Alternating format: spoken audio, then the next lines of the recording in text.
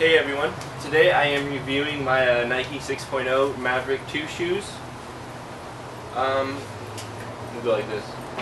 These are the, I got these shoes for Christmas. So I've had these shoes for a good 8.5 months. Before these shoes I had the first version of the Maverick shoes in the mid-top.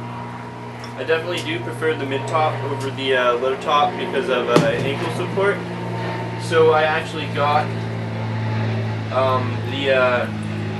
the mid-style of these shoes, and they'll be here on Wednesday. But let me just say that's the only reason I'm replacing these shoes. Otherwise, they would still be lasting me, and they've lasted 8.5 months. They're pretty much my favorite shoe so far.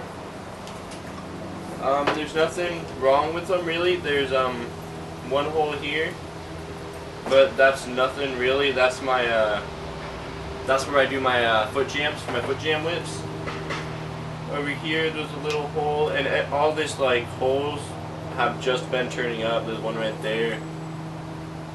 But I mean, really, the shoes look perfectly fine. There's a little bit of wear right there. Don't know what it's from, but really, they're a really good shoe. The insole here just got wore out, but I mean they are 8.5 months old for how old they are. They're definitely wearing very good. Like I said, I would still be wearing them if it weren't for them being the low top.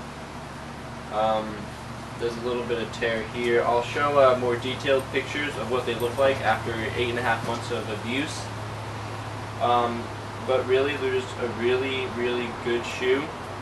So if you're looking for a shoe to get, I would suggest getting these shoes because they're pretty awesome.